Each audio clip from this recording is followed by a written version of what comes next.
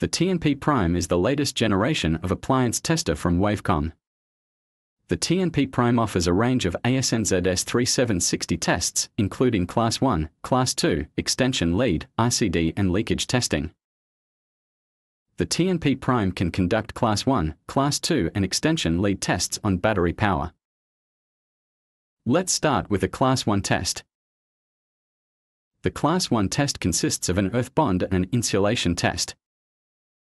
First, conduct the visual inspection and identify what type of appliance you are testing. This is a Class 1 earthed appliance. Next, set up your appliance to be tested based on what test it requires. For Class 1 appliances, you'll need the IEC earth clamp. Plug the appliance into the appliance test socket. Attach the earth clamp to an exposed piece of metal on the appliance.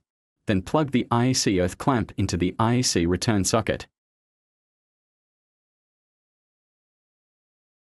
If you are using the WinPATS Android app, you can conduct this test directly from the tablet. First, enter the item into your database. From the home screen, tap Add. Fill in the item's details, assign a test sequence, then tap Add Equipment. For this test, select the Class 1 test procedure. You should now be viewing your new item's details. You can also view the details of an existing item by scanning the barcode on the item's tag or searching for the unique barcode. When you are ready, tap Start Test to proceed. Conduct the visual inspection and select the appropriate result. The test will only proceed if the device under test passes the visual inspection. The test will be conducted and the results displayed on your tablet. You can then save the results and print a tag. You can also conduct this test manually. However, your results won't be saved and you won't be able to print a tag. To conduct a manual Class 1 test, navigate to Main Menu A, then press F1. The test will be conducted and the results displayed on screen.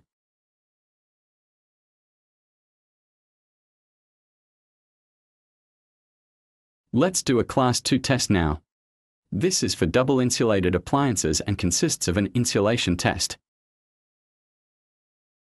Conduct the visual inspection and ensure the appliance is a double insulated appliance. To test Class 2 appliances, you will need the IEC earth clamp as well as an earth braid or mesh. First, plug in the appliance into the appliance test socket. Then plug in the IEC earth clamp to the IEC earth return. Wrap an earth braid or mesh around the appliance to ensure that an insulation reading can be measured. Finally, attach the IEC earth clamp to the mesh or braid. If you are using the WinPATS Android app, you can conduct this test directly from the tablet. First, enter the item into your database. From the home screen, tap Add. Fill in the item's details, assign a test sequence, then tap Add Equipment. You should now be viewing your new item's details. When you are ready, tap Start Test to proceed.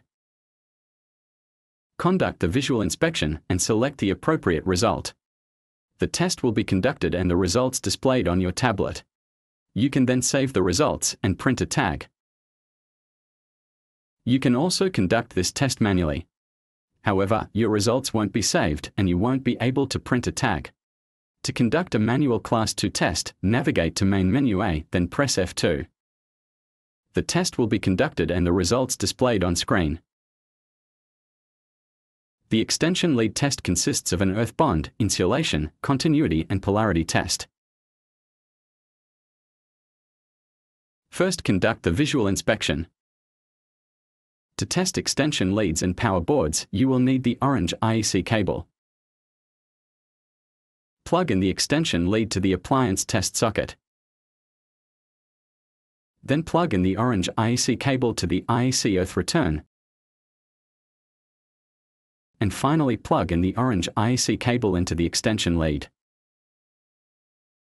Don't forget to test each socket when testing power boards.